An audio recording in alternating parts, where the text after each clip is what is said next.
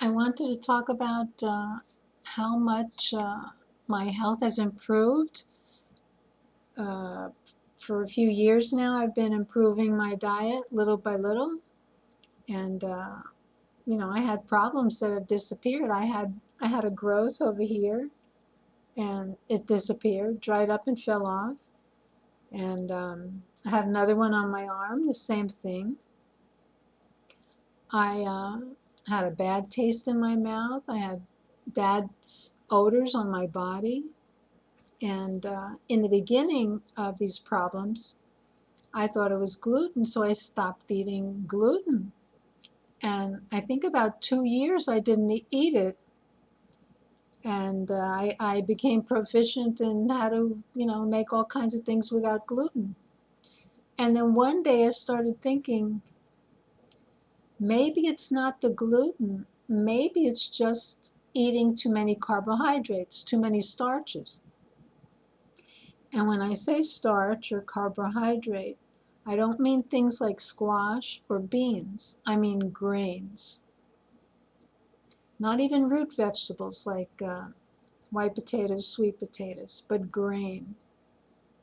I think that's what we eat too much of in our culture of the United States, and in many other countries too.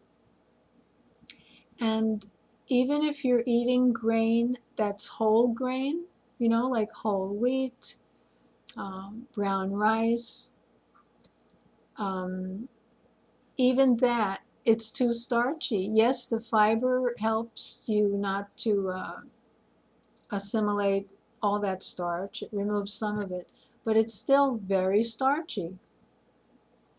So when I'm careful with my carbohydrates, when I measure them, when I look at them in the dish and decide, is that too much? Is it just right? When I measure them, then I don't have problems with a bad taste in my mouth, bad odors on my body. Um, and here's an experiment you can do to see what I'm talking about. Uh, Take some bag of grain, one that's not super, super closed, with all kinds of glue and all kinds of bags and seals. Something that's just, a normal plastic bag that it comes in, and it might have these little tiny, tiny, openings in it. And put it in a cupboard and leave it there, a few days, a few weeks. And then open the cupboard and see what it smells like in there. And that's exactly the same type of bad smell that I get, or bad taste in my mouth that I get in my mouth, on my body. So, I mean, I'm talking about even your liquid waste, your urine can get that smell on it. And that's why I know for sure that it is too many carbohydrates. So, our body gives us messages, symptoms. It lets us know. A symptom isn't something that, go get a pill for and get rid of it.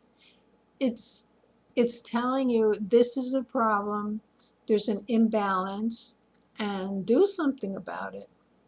And this is a wonderful thing. It's not bad if you have a headache. It's great. It's letting you know something's wrong and you have to fix it.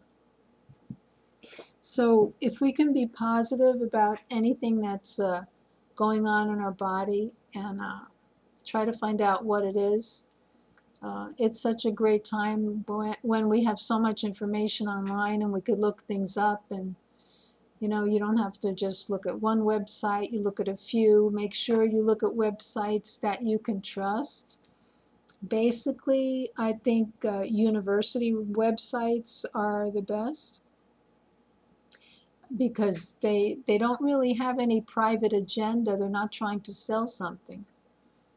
So think about what I'm saying, and there are some cultures that say, nature has provided a cure for everything. We just have to find it.